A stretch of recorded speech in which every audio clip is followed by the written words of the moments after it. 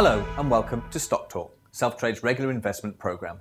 In this edition, we'll be discussing stocks and shares individual savings accounts, ISAs, and asking why they're still an underused part of investment planning. And coming up, we'll be talking to Tony Vine-Lott about the benefits of these ISAs, asking the public about their own ISAs, and handing over to the white monkeys to answer your investment questions.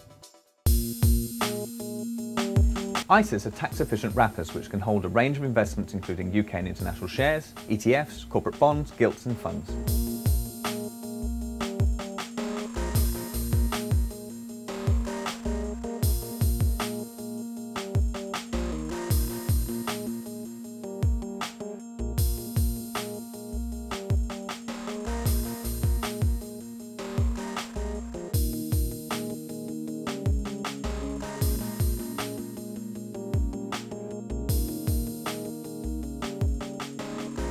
It is striking that less than half of people in Britain who invest make use of a stocks and shares ISA.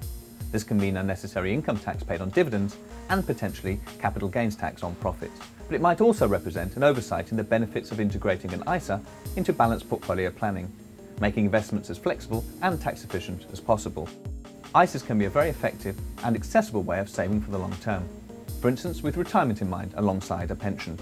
A common misconception is that the full subscription must be paid into the account and invested as a lump sum.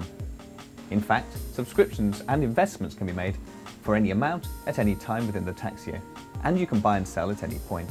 Taking advantage of pound cost averaging, regular investment means buying at peaks and troughs, but buying disproportionately more when the market falls.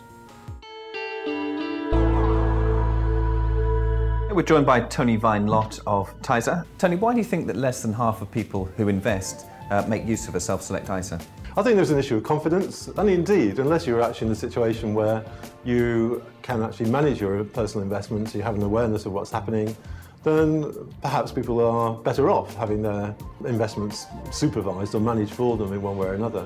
The other part of that is lots of people, as a result, buy collectives. They have more confidence in buying collectives, but more particularly, collectives are obviously more aggressively sold.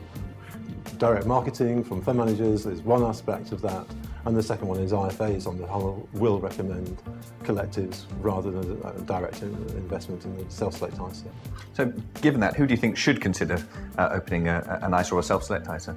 Anybody. It depends on what kind of ISA you're talking about, but from the age of 16 you can take out a cash ISA, 18 obviously any kind of ISA.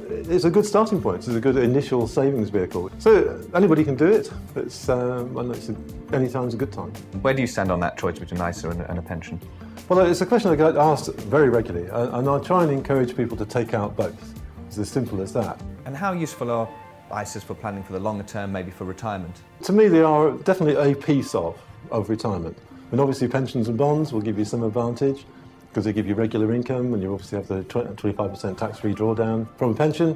But in the case of ISAs, what they do is give you instant access to cash when you need it, by the amount you require it, and you can either drip feed it out in terms of supporting your income, or you can actually take lump sums should you require. It's a huge amount more flexibility in the pension. And how much money do you need to put into an ISA to make it worthwhile? Obviously, if you're starting with a cash ISA, it starts with £1.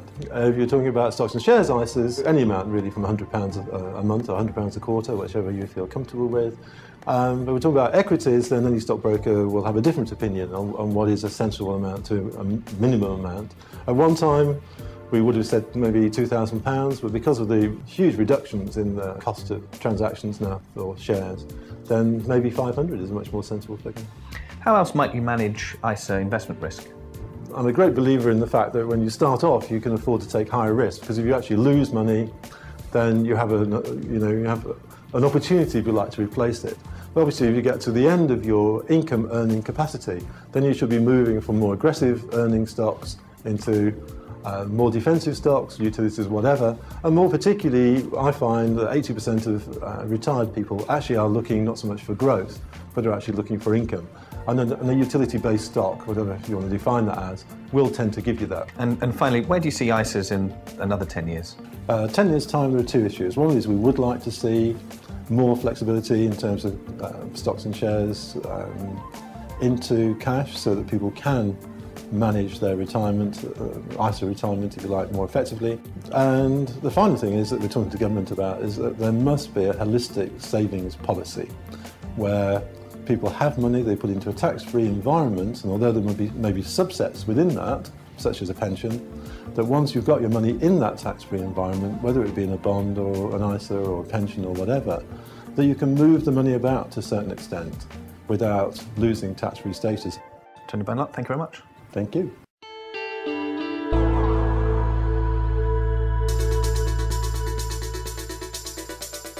Because it's a simple product that everyone I think understands. It spreads the portfolio, the opportunity of investing either with cash or through the stock using share ISA. Purely for the tax breaks that they give. I have invested based on tips, but I always get the tips about 3 months too late. So I invest when it's too late to get the upside. I've used some of my allowances, so I've got PEPs and ISAs, for example, to then tend to invest based on the track record of who I'm investing in. So if it's a fund, look at the track record. If you've heard the name, individual investments, I've done it based on recommendations and tips, which has always gone wrong. Look at what's cheapest, what's cheap out there. It's like going into any sort of department store, looking at sales and looking what's cheap and what's good. And it's just as simple as that. I suppose a main positive is to look at companies' balance sheets, see that they're well capitalised and not invest in banks that have a lot of debt on their books. Welcome to the Four Wise Monkeys studios. Four Wise Monkeys filming is done for today, but Stephen and Dave have decided to stay behind and give us their views on ISAs. Welcome, gentlemen. My first question to kick off with you, Dave, is when investing in an ISA, what's the best investment strategy to take, and what's the best way to manage risk? I'm quite conservative about ISAs. I tend to use my ISAs much more for cautious stuff, and therefore one of the best things I think that ISAs are good for is generating an income. So if you do buy shares, then buy shares that have got a reasonably good dividend yield, and that dividend yield pays out tax-free within your ISA, and it can accumulate up over time. What is the most important thing that I should first look at when investing in an ISA for the first time? It depends on whether you're investing in an ISA for the first time or whether you're actually investing for the first time. If it's the latter, then you should really make sure that you can start to build up a diversified portfolio. And if it's your first ever investment, then perhaps look at a collective, either a unit trust OIC or an investment trust, even an ETF that might track an index. And just make sure you build up a diversified portfolio so that you can gradually step up until you can start investing in single shares and single equities where you can take more of a risk. Okay, thank you very much for that. Well, that's it for this edition of Stock Talk. If you have any comments or suggestions, email me at research@selftrade.co.uk. Thank you for watching.